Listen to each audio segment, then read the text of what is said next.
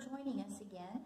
Today we're going to explore, as part of our micro tour series, the drawing room. And the drawing room at Lippitt House is the largest space in the house. It's also probably would be considered the most formal. You can see from the decoration, this space has a different look, has a different feel than the other spaces that we've already looked at in this series. In this space, we don't have that very elaborate painted decoration full of faux graining and stencil work. Here, the decoration is not part of that aesthetic movement that really emphasized the surface decoration.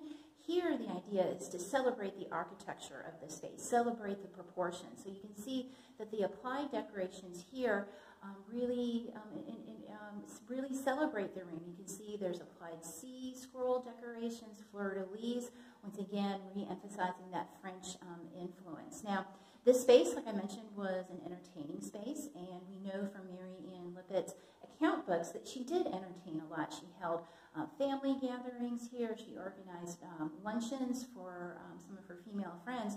But Mary Ann was also an avid game player, and we know that she enjoyed playing whist.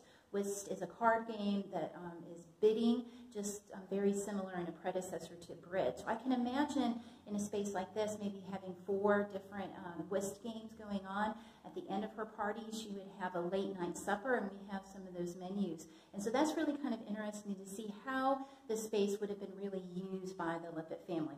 But in addition to entertainments, this was also a family gathering space. We know from newspaper accounts that this is the space where Henry Lippitt was laid out, and from the newspaper accounts, mourners came to pay their respects to the former governor, and the line extended out from the house and around the corner. So this is also a public kind of, in some ways, a ceremonial space that was used in this domestic sphere.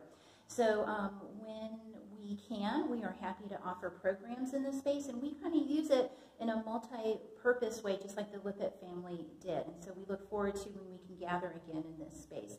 So thank you very much for joining us. I'm very happy that we've had this opportunity to have a little peek inside Lippitt House.